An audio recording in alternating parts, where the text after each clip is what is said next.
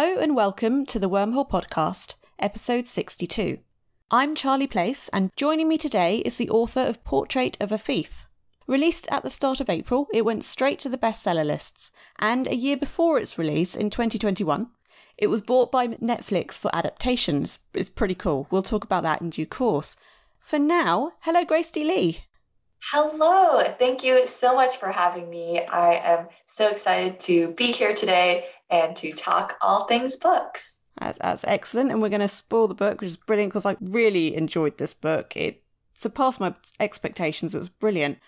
You are studying medicine. How do you combine your medical studies with your writing?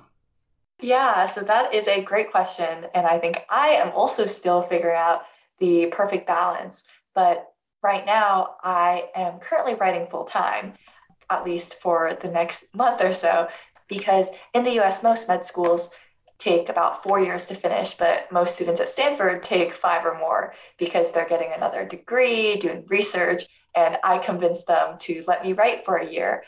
And so I am coming up on the end of that, and I am starting my rotations in the hospital this June. So luckily, I have a little bit more time before things really pick up for me. Can I ask what's your specific interest in medicine? Have you got a specific interest? Yeah, I am still very open.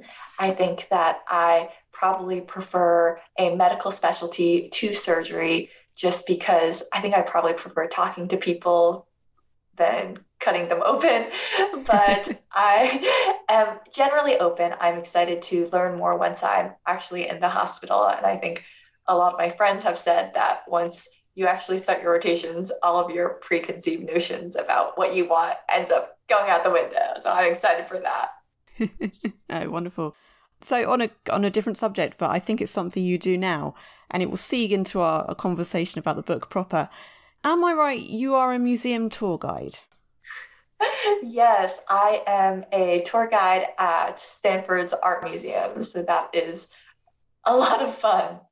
So fun and so logistically useful to be able to walk around the museums and check out how the art is placed and the kind of security, that sort of thing. So I would always walk around with my little tour guide badge and try not to look suspicious as I'm scoping everything out.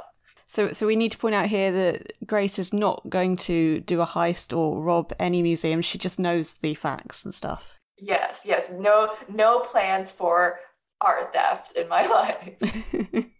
So if I give the readers what I hope is a brief intro to the book. So Portrait of a Thief focuses on a group of 5 Chinese-American university students, and they become a close-knit group. One of them witnesses the theft of Chinese art from the Sackler Museum, which in turn, in time, leads to our 5 characters being offered $50 million to lift Chinese art from 5 different museums for the CEO of a big Chinese company. It's to get stolen artifacts back to China. So this book features some heists, but most importantly, I think as a reader, it looks at the issue of art repatriation and questions about Chinese American identity. Grace, I think, should we start with your reading? That might be a good way to start. Yes, that is the perfect way to start because I am reading from the very beginning of the book. Our first character, Will, witnesses a heist.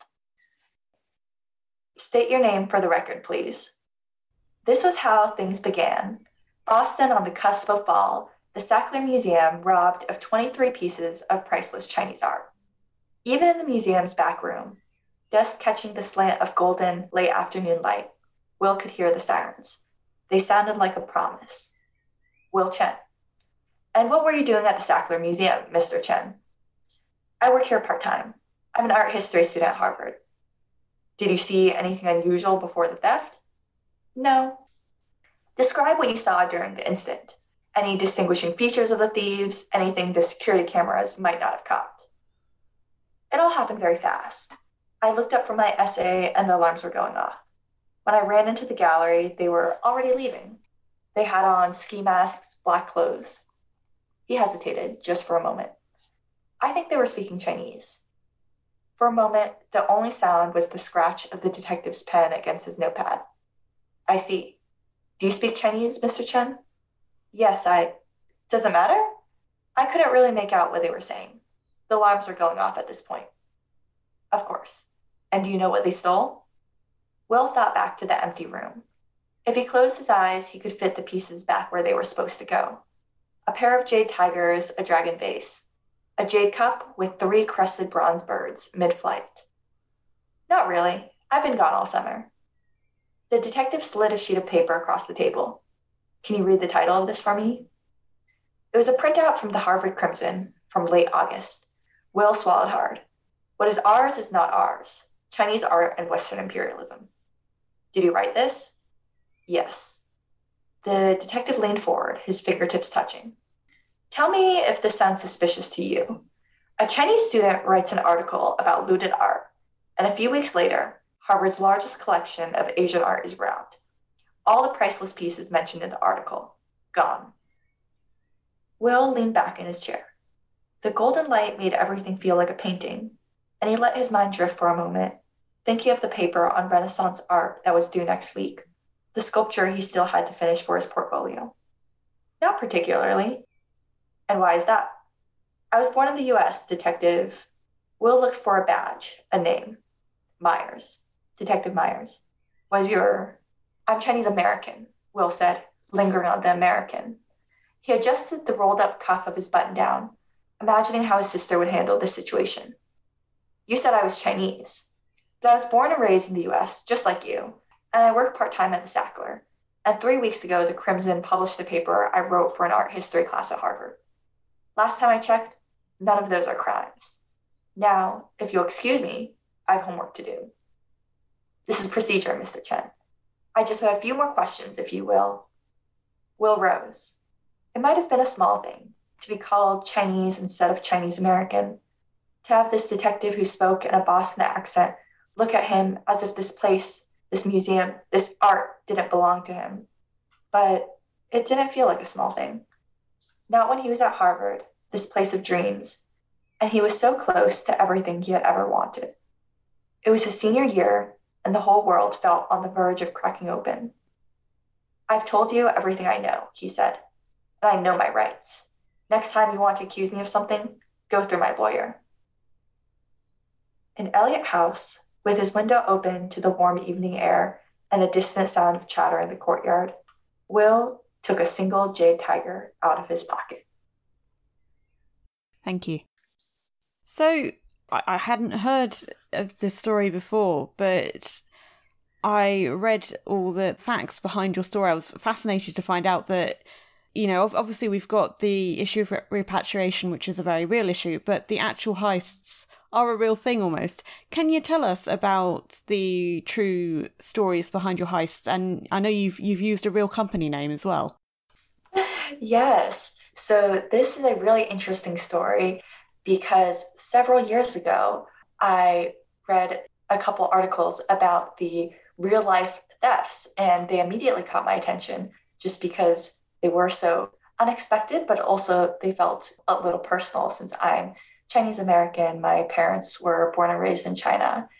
And so the story is that several years ago, Chinese art began disappearing from Western museums. And so there was a series of heists, and no one knew who was behind it.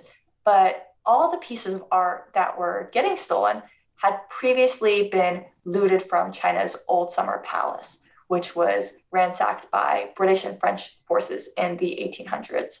And so there's a lot of speculation about who's behind it, maybe the Chinese government, maybe private individuals.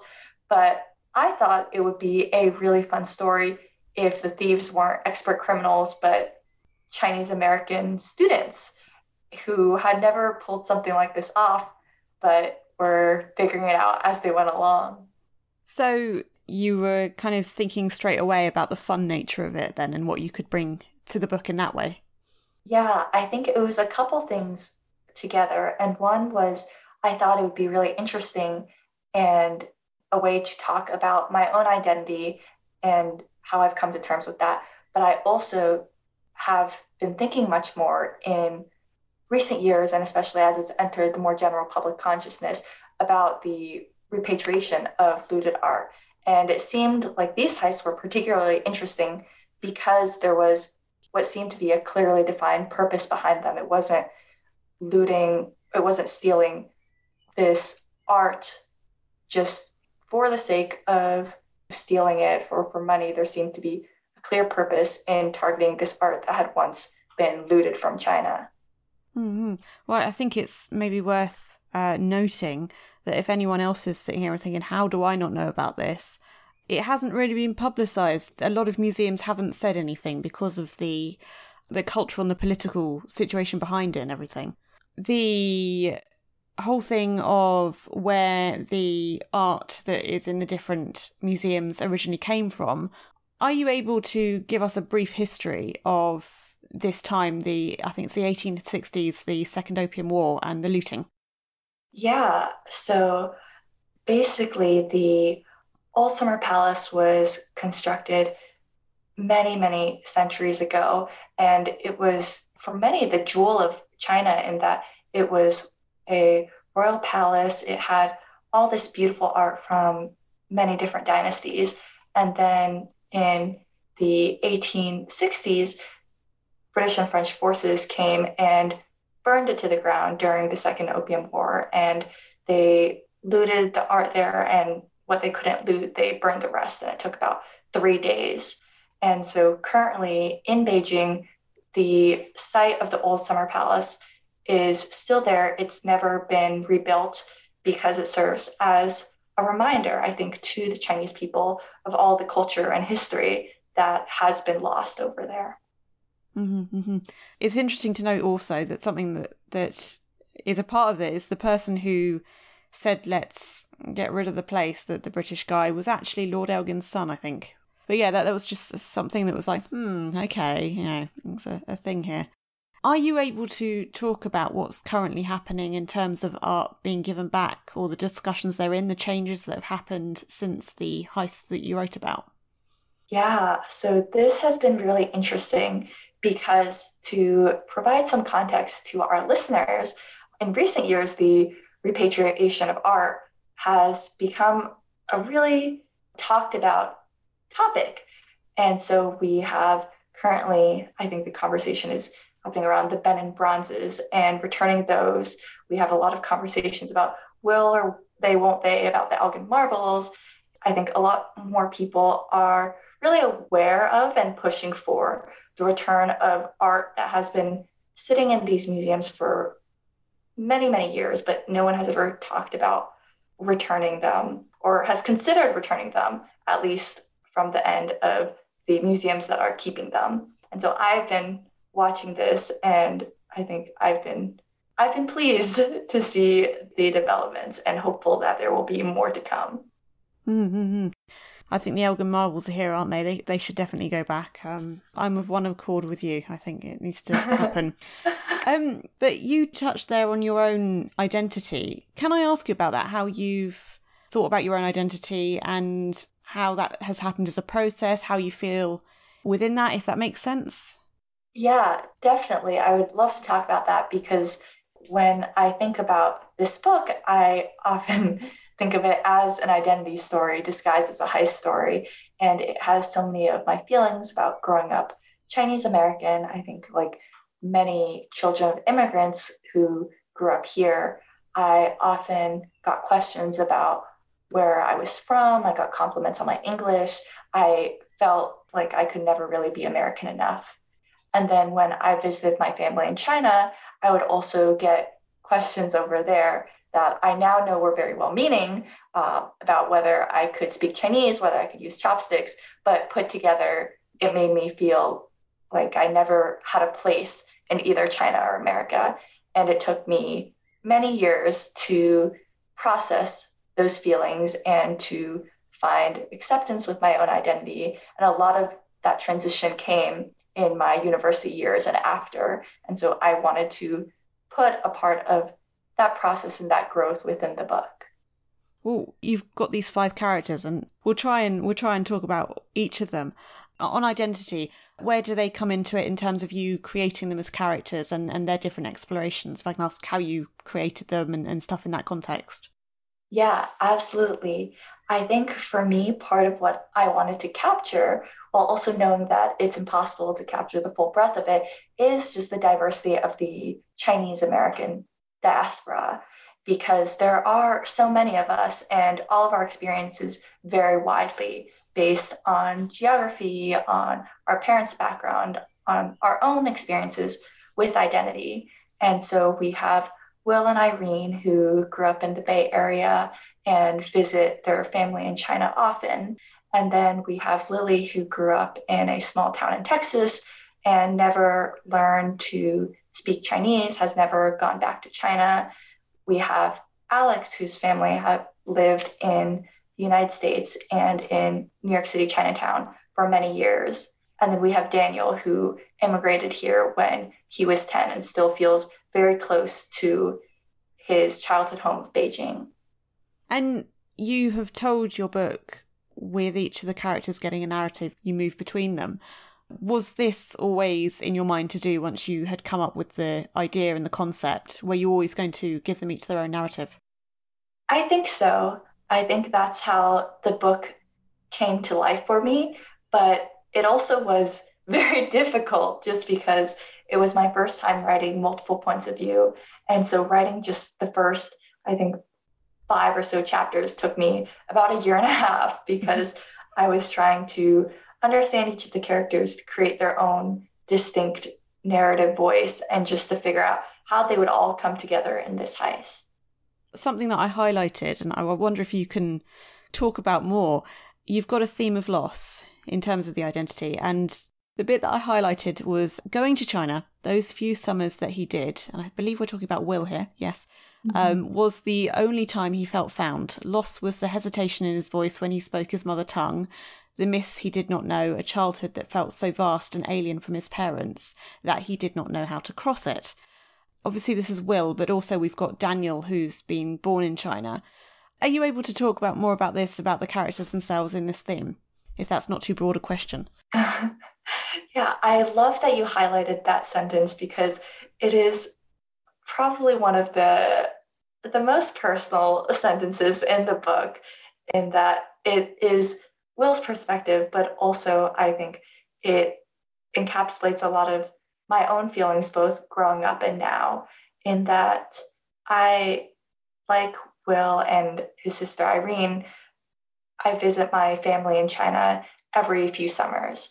And every time I'm there, I feel both this sense of belonging and also this sense of loss because I'm surrounded by these people that I share blood with, but also there is so much about their lives that I don't know. So many of our experiences are so different.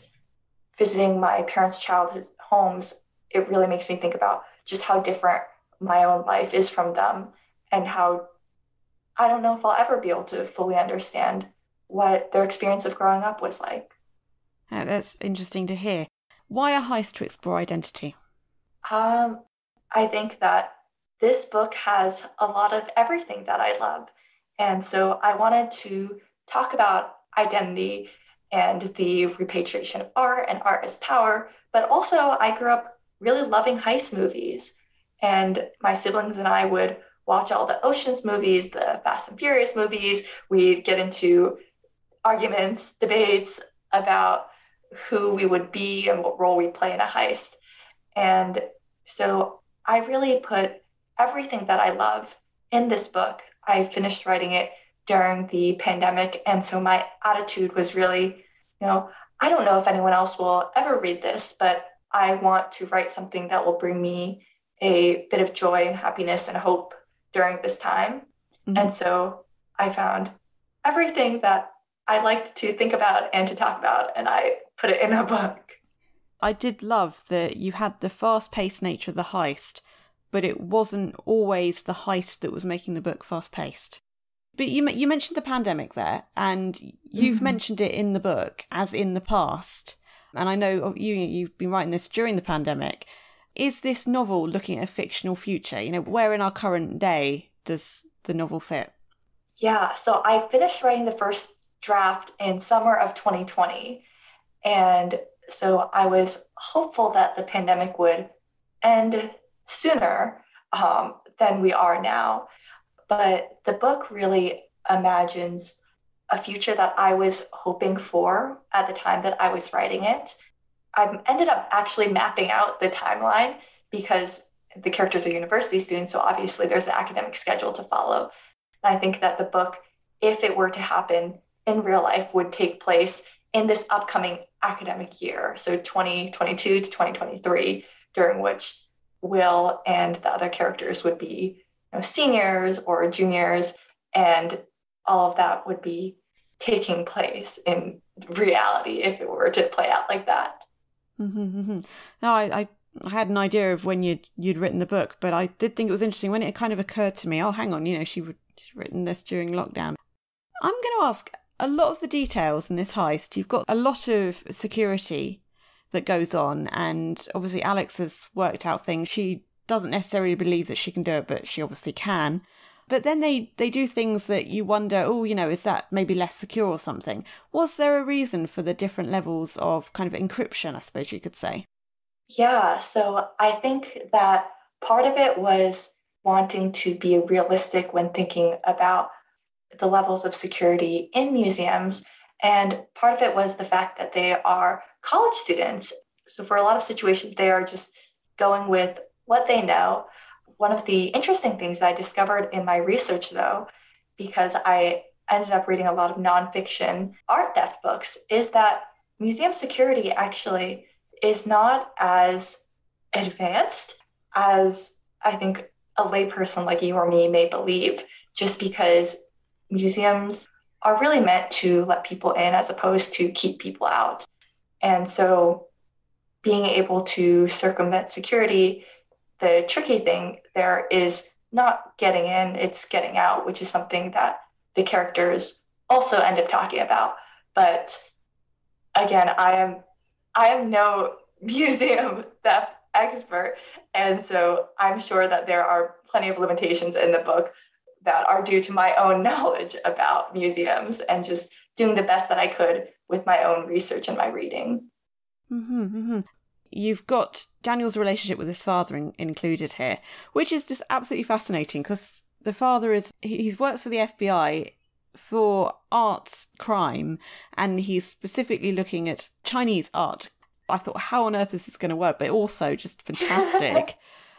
I suppose the question I want to ask is, why have Daniel's father be so high up? Why was his role important? Yeah, so I wanted this book to be a story about family, both, the found family of the crew coming together, but also children and their relationships with their parents. And so when I set out writing it, at first I mean I knew that there had to be an FBI agent chasing them. And then I couldn't really get much further with that. And I was stuck on it for a while. And eventually I realized it was because that felt very impersonal. And then I thought, what would make things much worse for this situation? And I realized that something I wanted to talk about and to think about in the book was the characters getting chased by an FBI agent, which is very common among all heist stories, but also to have the prospect of getting caught be more meaningful than just getting caught and thrown in jail, which is already pretty terrifying, but also the fear of disappointing your parents. Well, did you ever have any concerns, kind of writing-wise, about having Daniel's father keep quiet as he does? That's a great question. I think that Daniel's father and his decisions developed pretty naturally in writing the book because when I started writing their relationship, something that I realized was that there's a lot of love between the two of them that they don't really talk about. And so Daniel doesn't know that his father loves him so much and would always choose him. But us as the reader from the outside, I think that it's a little clearer that for Daniel's father, his son is his priority. And so I wanted to build up to that where we have that moment where it feels like all is lost. But it's also not too much of a surprise that Daniel's father ultimately, when he's weighing his job and his responsibilities versus his son, he ends up choosing his son, who is his only family here and the one that he loves most in the world. And then getting to deconstruct Daniel's own reaction around that and his feelings of failure and disappointment. Those were all very challenging chapters for me to write, but also very rewarding ones. Mm-hmm. I think there was a potential in it where I was like, oh gosh, is this going to work? But the way you did it, it did. I could see just from a little bit of research on you, on the book, the ways that your characters have come to be and the different inspirations from your own life maybe. Do you have a favourite character, one that speaks to you most? Oh, that is a hard question. I love all of them because, obviously they're all a little bit of me, but I realize that's a cop-out answer. So let me think of a real answer, which is, I mean, I think it would probably have to be Will because, the story starts and ends with him, but also he's this very complicated and at times frustrating character. But I think a lot of his fears and his ambitions and him not really wanting to pursue art despite how much he loves it because he thinks that if he gives it everything and he still fails at it, then who will he be? Like all of those feelings about art and his love for it really parallel, I think, my own relationship with writing. And so he has a special place in my heart. Well, I've enjoyed that answer. I also like that you said, hang on, this is a cop-out answer. I'm going to give that. That's the best answer I think I've ever had. So someone going, hang on a minute, I'm going to give you an even better answer. Yes, thank you. No, that's great.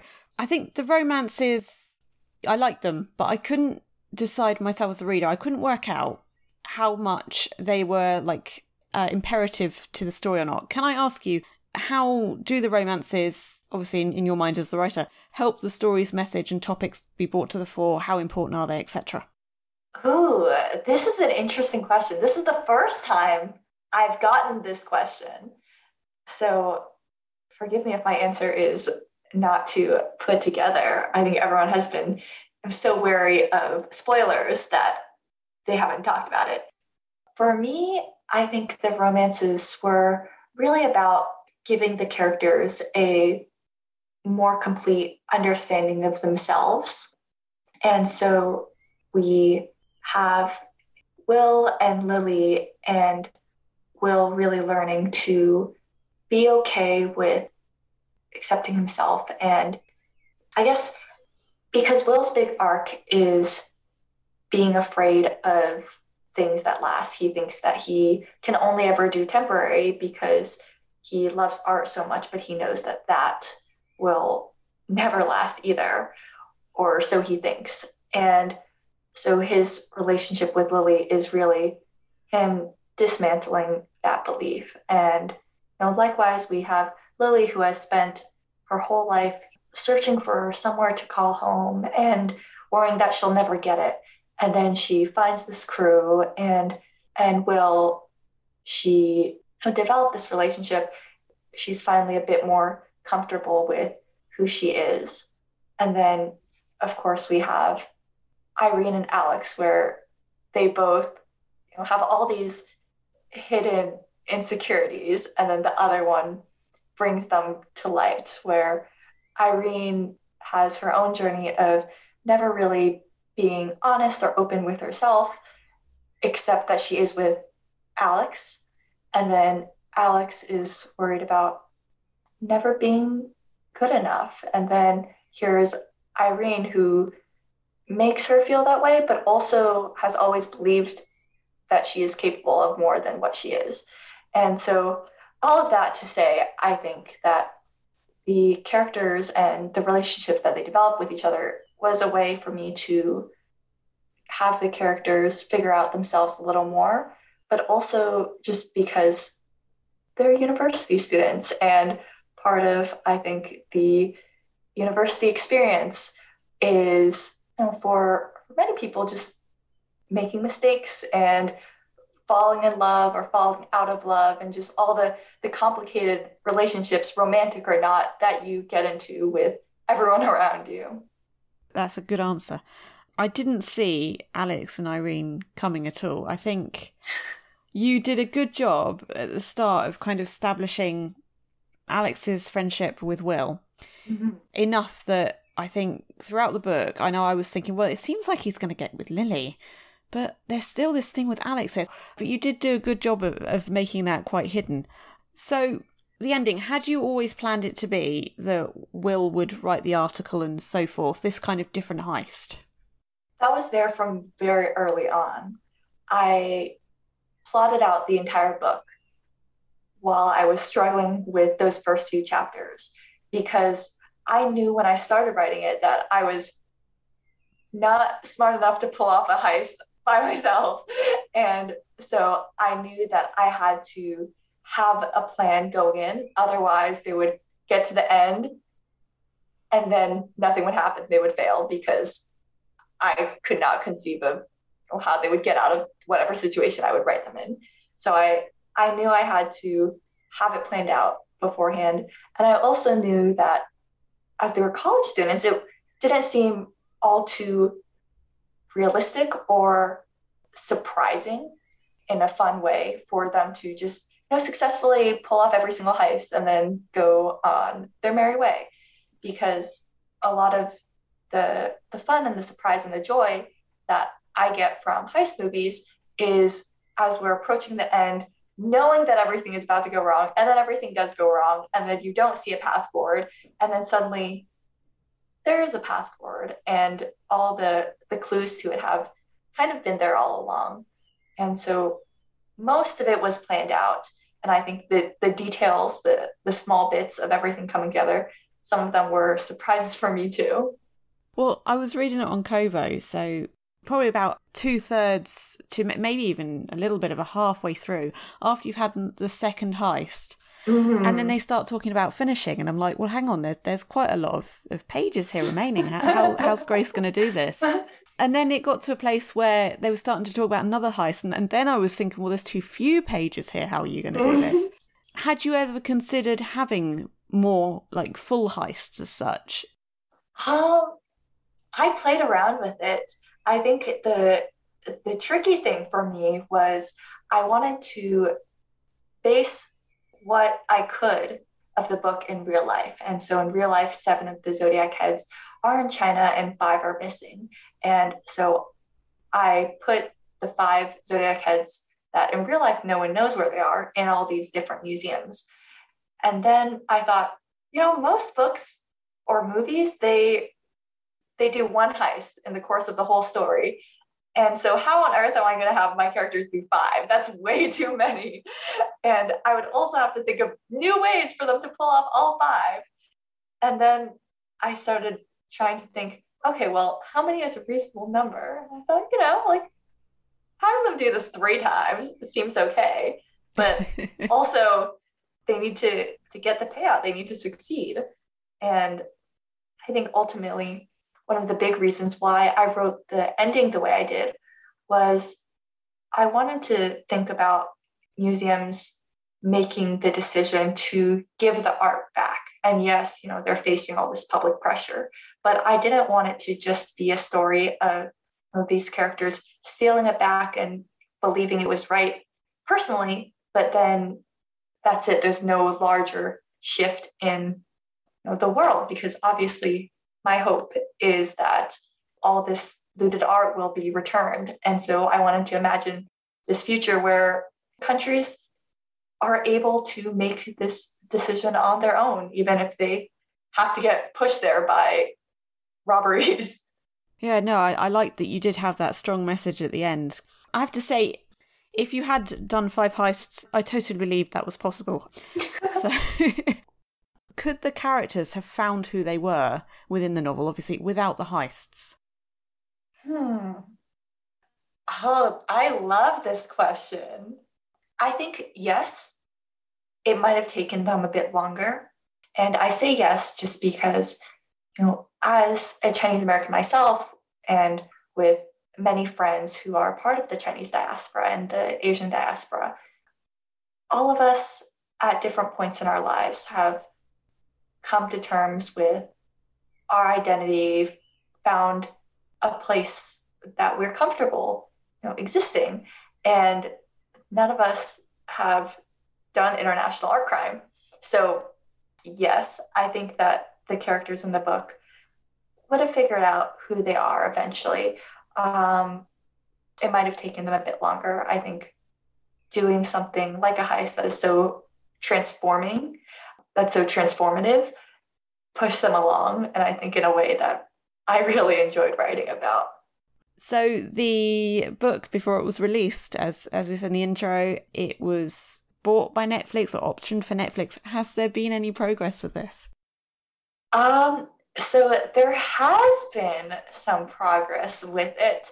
I'm not sure how much I am allowed to share publicly. I will say that I was recently in LA and I did get to meet my Netflix team, and there are a lot of cool things in the works. They did have me sign a lot of paperwork earlier, so I'm not sure how much I should disclose. That's fine. I'm making lots of excited ooh faces here. That's cool, and I think that's that's happening then. Definitely, that is exciting. So okay, what's next in terms of books? So I am working on something new. It is still in the very early stages, but it's set here at Stanford Med. And so if I get my way, we're going to get some familiar cameos with the characters that we know from Portrait of a Thief. We're also going to get some new faces. It's about two longtime academic rivals who are forced to work together and don't quite like it very much. Oh, fantastic. So we're bringing back some characters and seeing them again. Mm-hmm. Oh, fantastic. That is exciting as well.